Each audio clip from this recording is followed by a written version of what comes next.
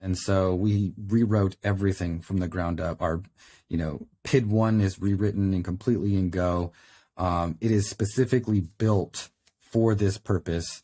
It's got the whole controller pattern within it, very much like Kubernetes, read-only file system, so it's been a long road to kind of get to where we're at today. Like you said, there's a lot going on under the hood to make it that simple.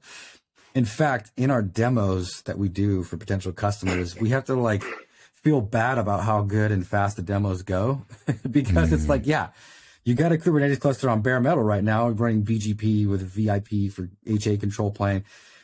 Okay, cool. You just did that in 3 minutes. But that's the beauty of it. Where's the rest? Unless they know how Kubernetes works and how complicated that is to achieve. If they're new to Kubernetes, they're like, all right, well, this looks pretty simple. Yeah, exactly. They don't really know what they're looking at. And so it just puts us in a weird place when my demos are literally I know that's short, but that's the magic of it.